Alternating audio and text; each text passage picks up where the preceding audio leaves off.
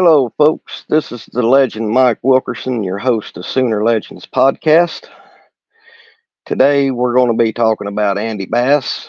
But first, can I ask you to jump out and hit the like button, hit your subscribe button, turn on your post notification bell. That way, you won't miss any college football or OU related content that I will be uploading in the future.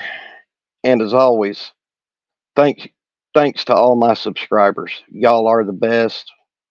Y'all keep it rocking and rolling. And shout out to Marjorie Anderson, who helps me with my Sooner Legend stuff on the history. You got a lot of knowledge. Thank you, Marjorie. Well, today I'm going to be talking about Andy Bass from Heritage Hall. He was quarterback, but it looks like he's going to be playing running back at Oklahoma. And he was awarded the Gatorade Player of the Year. Congratulations, Andy.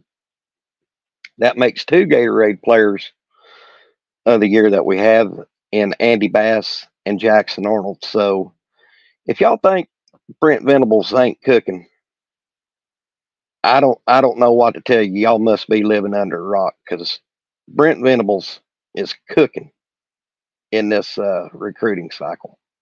And for the 3 years he's been here, top 10 every year thus far.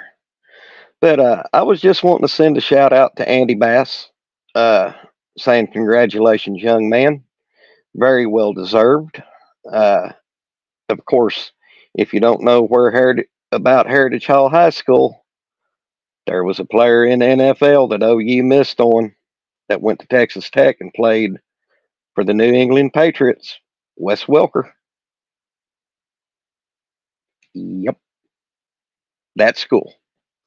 So y'all have a wonderful day. Just going to make this short and brief today.